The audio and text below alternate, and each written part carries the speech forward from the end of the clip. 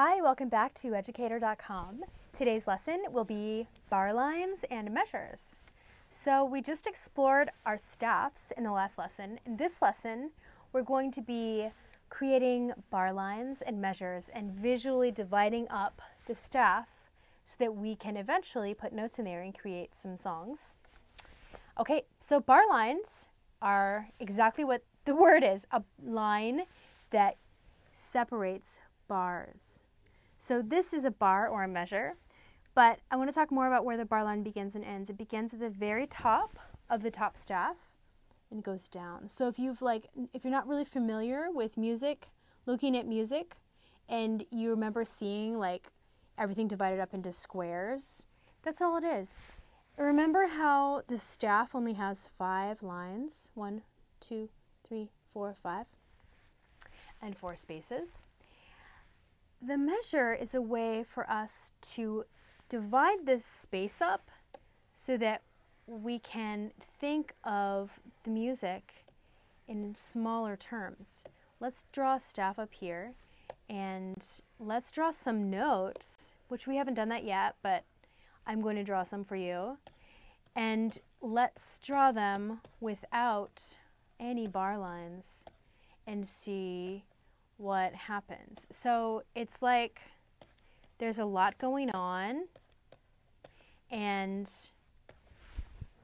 you're sort of confronted with all of this. There's a lot happening there. When we add the bar lines, it's really nothing that you can play on the piano. It's just a way to help your eyes divide what you're looking at. So you can, a very common time signature, we'll explore that later, is 4 beats. 1, 2, 3, 4, 1, 2, 3, 4. So bar lines divide each measure, one measure from another. So sometimes we'll have 3 beats in a measure, sometimes 2, sometimes 4. Whatever the amount, you will have 2 beats. So here's 2 beats, 2 beats. That's the maximum amount of beats that can be in each measure. Those are bar lines. Okay, and the measure is what's inside of the bar line. So let's make some big measures. Okay, and a really, really common time signature is 4/4. So we haven't learned that yet. Don't worry, we'll get there. But to provide an example of what the measure really does, I'm going to establish a time signature so we know about this rule. There's a rule that there can only be 4 beats in every measure. So we are going to learn about notation. This is a whole note. And don't worry, you'll learn this later. This is 4 counts. 1, 2, 3, 4. 4 beats. 1, 2, 3, 4. 4 counts. Okay. Inside the measure, we have our notes. Now, we already learned on the grand staff, when you have the treble clef and the bass clef joined together by this brace, that means that when you have notes that are vertically in line, you play them together at the same time.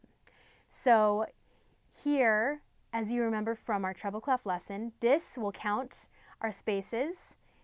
F, A, C. This is a C. And if we want to come to that answer by using the lines, we use every good boy. Okay, that space is above the line boy. C. E, F, G, A, B, C. D, E, F. So that is a C.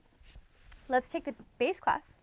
Okay, good boys do G, A, B, C, D, E. This is an E. Okay, the next note looks like it's the same, and this is also the same.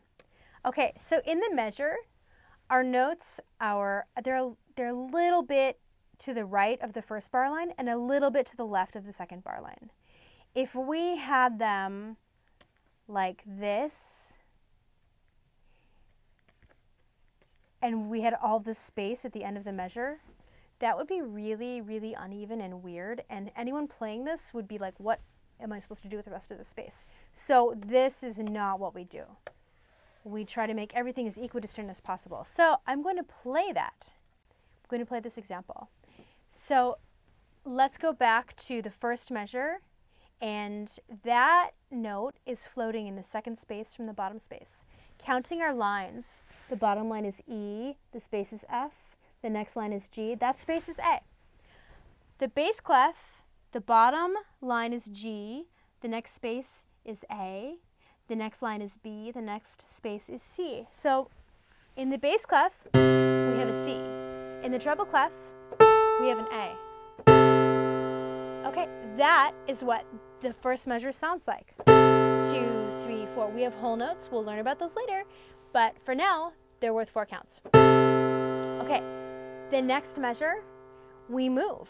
Your left hand, or bass clef, now has an E, and your right hand now has a C. We now have half notes, which we will explore later. For now, just accept the fact that they are each worth 2 counts. We're playing them at the same time because visually they appear on the staff to us, one above the other.